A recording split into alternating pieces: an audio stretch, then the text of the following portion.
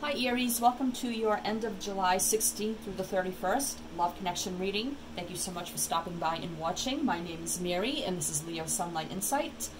And any and all information that you need about me and readings, etc., please do check the description box below for all that information. Thank you so much. So this is for who you have in mind, anyone that you're thinking of, any kind of situation, any kind of love connection, whether you're in union, not in union, happy relationship, crush, whatever it is for you. We will see what we get, and you probably will know right away whether or not this resonates with you. It is a general collective reading for Aries, so it may or may not resonate with everybody. All that is in the description box. If you're new to tarot, you can read the description box below on how these work and how it may or may not resonate for you. So we're just going to get started here for Aries. Thank you so much for stopping by. Thank you to all my new subscribers. Thank you, thank you. Those who have tipped and donated, thank you so much. And those who have purchased private readings, thank you, thank you, thank you. All right, so this is for Aries. So this deck here, this is a Zodiac Oracle. We will get a card here to see what could be affecting you in love for the end of July. Now we may get a planet, a sign, or an element. So we'll see what is going on here. So we'll ask Spirit, can we have one card for Aries for the end of July in love, in their love connection? What is the energy like? Sign, element, or planet? Can we have one card, please, Spirit, for Aries? One card. Oh, there we go. Earth. So you could be dealing with an earth sign, Virgo, Taurus, or Capricorn. And earth is a very stable energy, secure energy. It's all about growth and abundance. It's about being practical and stable and being very earthy and grounded. So we'll see how that plays into your reading. I'm just going to check, see if there's any thing I missed with Earth. Let's see. Stable, secure, abundant. Promotes long, leisurely pleasures. The things we need, the things we want, and the material and temporal things we value are expressed here. So it's all about material things also. So, I don't know. I'm just getting a message. Maybe work and finances are affecting your relationship right now in some way for some people. Alright, so let's get one card. This is the Lover's Oracle. We will get one card, how you're feeling, how your person is feeling. But first, I almost forgot, I want to get an overall love message about you and your connection. Alright, so we have sexual union here. Honor the place in one another where you are one eternal soul, for there you will find true bliss. So, even though it says sexual union, maybe you're just very attracted to one another. It's a very strong bond here. Alright, so let's see. Let's get one for your person. One for you and one for your person. Sorry, okay. So for you, we have trust. Transformation occurs through acceptance. Once you accept, the current situation will automatically transform. So maybe they have to earn your trust. You have to trust in them and your connection and the situation's love connection before I'm getting there can be this sexual union between the two of you, because the earth energy is all about value and worth. It's like you know your self-worth, you know your value, and you just don't, I'm getting give it away to anybody. So that could be where the earth energy comes in here, and it's all about trust for you. So let's see. See, this could be a new relationship. Feeling this for your person. Reflection. Give each other space at the moment. Trust, wow, and you have trust on your side. Trust and have faith that all will work out for the best. So, you know, maybe they feel the same way, because this is reflection here. So they could feel also the same way. And you both know that this has to be a very earthy, stable, grounded relationship before this union can come together in that way. Wow. Or maybe they really need to reflect on their actions, how they're thinking, feeling. Maybe they want it right away, and you're like, no, I have morals, I have values, as with the earth energy, and I want to wait. And they're reflecting, like, you know, over the whole situation. All right, so let's see what's on the bottom of the deck. So we have only time will tell. So whatever that means for you, only time will tell. Where this goes, how it plays out. All right. So let's get some tarot for you, Aries. This is the Cosmic Tarot. Aries. If you feel like you could flip-flop the energies, if you feel like this is you and that's them, then feel free to do that. Flip-flop the energies all throughout, however they play into your situation. All right, so why does Aries have trust here? Can we have a card? Well, yep. So we got two here. We have the Hierophant and we have the Prince of Pentacles. So the Hierophant, yep, you want this to be a committed relationship before you just give your goods away. You know, you have to trust in this connection. It has to be committed. It has to be pure. It has to be of value. And the Prince of Pentacles here, that is, you want to make sure your person, that's communication with the Prince. No, wait a minute. That is the Knight. That is the Knight of Pentacles. So you want to make sure they're coming from a very stable, grounded place, as with the Earth energy. So they could be an Earth sign, Virgo, Taurus, or Capricorn, and the Hierophant is Taurus. So you could be dealing with a Taurus. If not, that's fine. Or maybe those signs play into the chart somehow.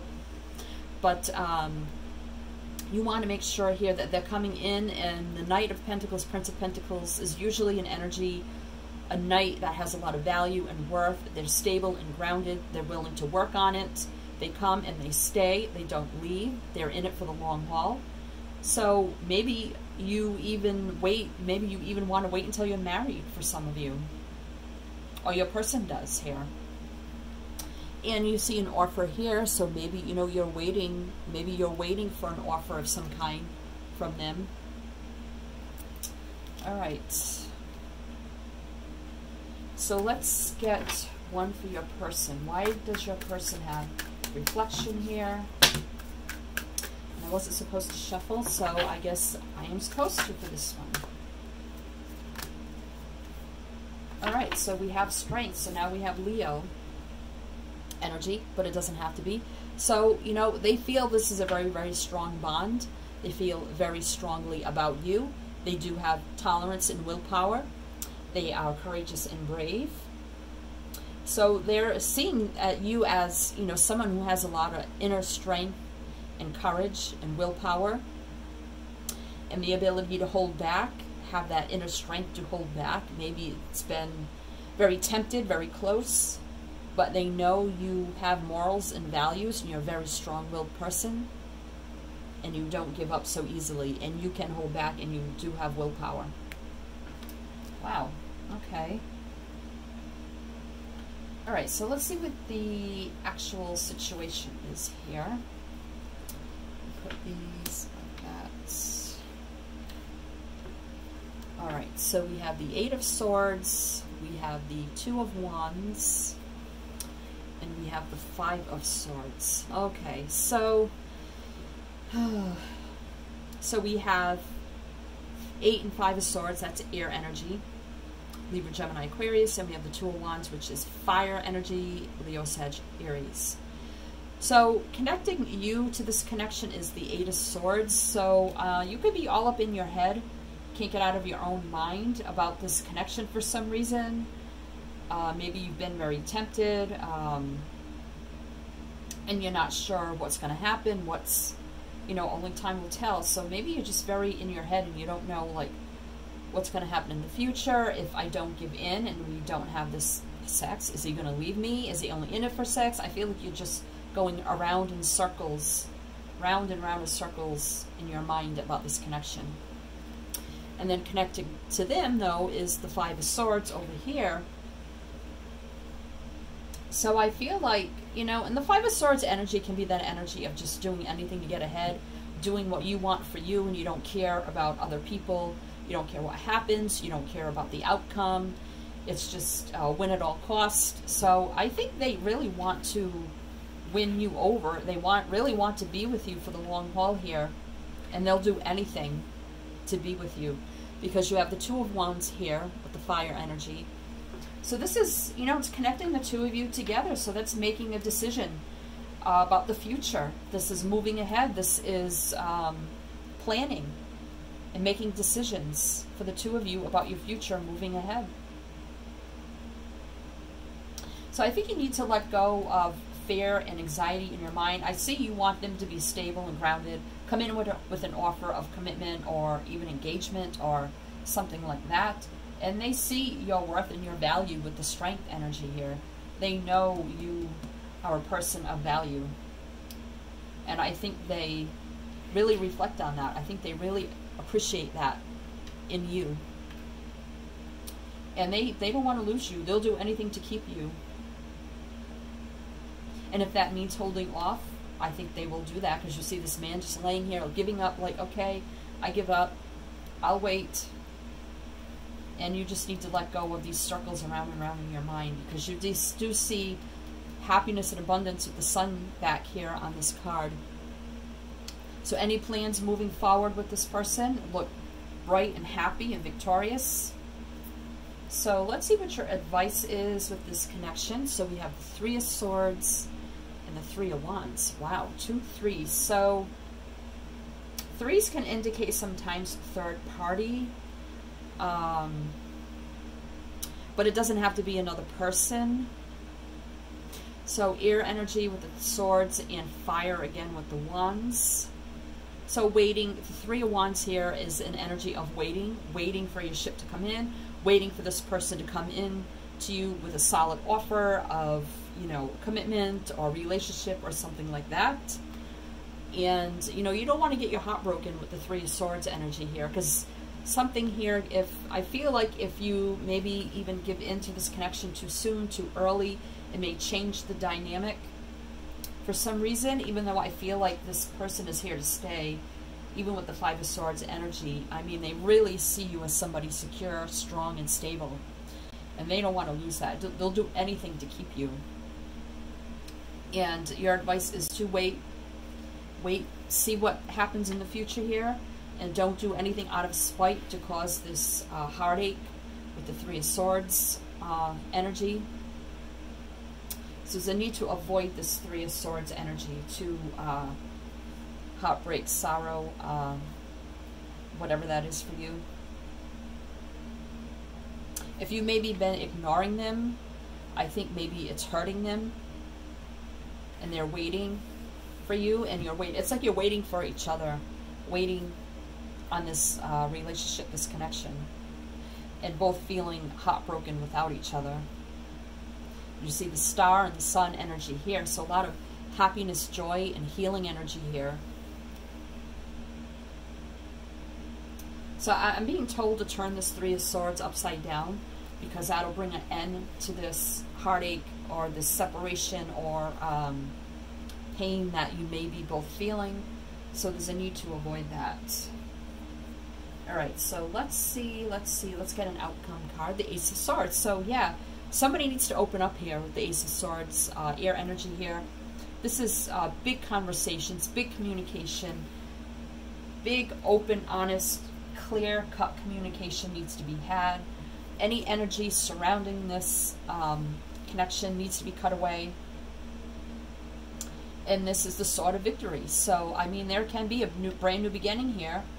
And having this victory with this person, the Sword of Victory, but there needs to be some communication here. Open, honest, truthful, trusting, clarity, and communication between the two of you.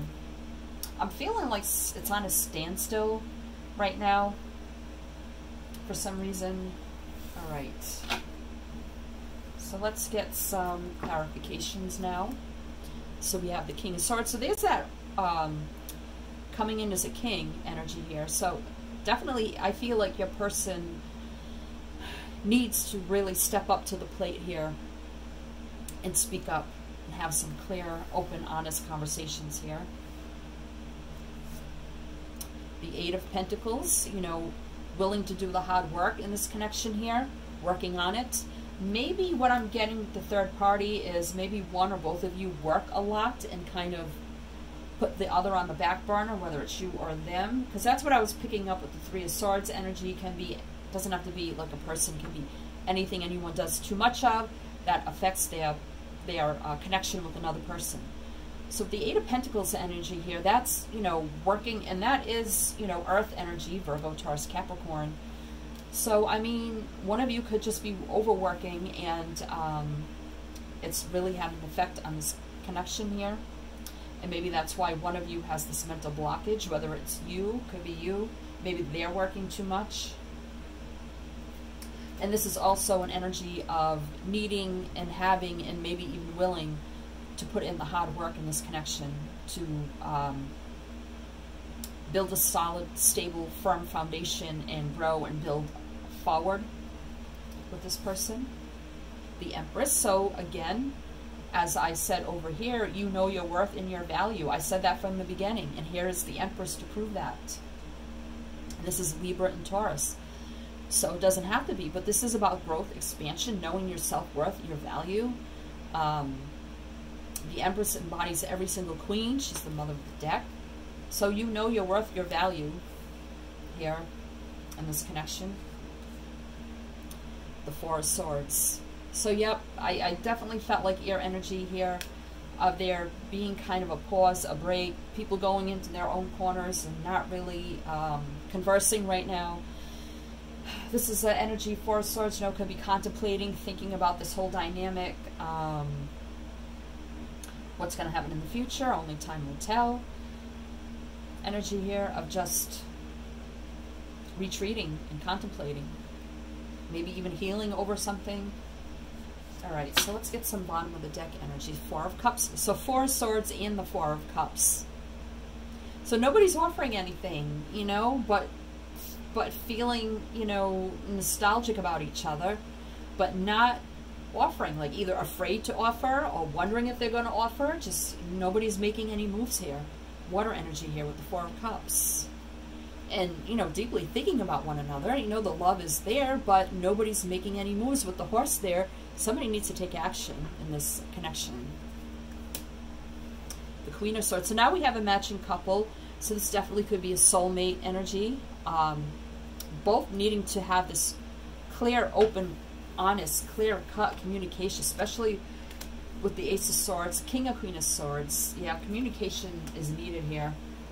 Three of Pentacles, working together, compromising, coming together, teamwork, needing to put in the work, having those conversations, compromising, making compromises. The Eight of Wands, and there's a communication again. Wow, fire energy.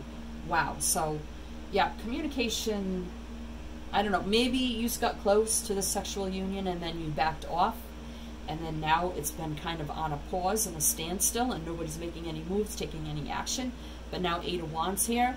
I mean, it is an energy of passionate action, but also communication, whether it's even online, face-to-face, traveling to one another, communication and travel.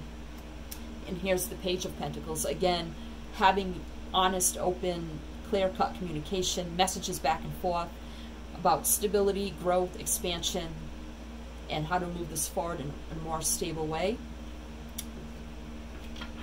All right. So, yep, I feel like it's on a standstill, and communication is needed about this connection for the future. I feel like, you know, you've gotten close to the sexual union, but I feel like for you, that's something very sacred to you is what I'm getting, and you have a lot of value and worth in that, and you only do that when you know it's something pure and honest and true. All right, so let's see. Let's get some guidance. some guidance for Aries. Some guidance for Aries. One card, please. All right, thank you. Oh, we got 2.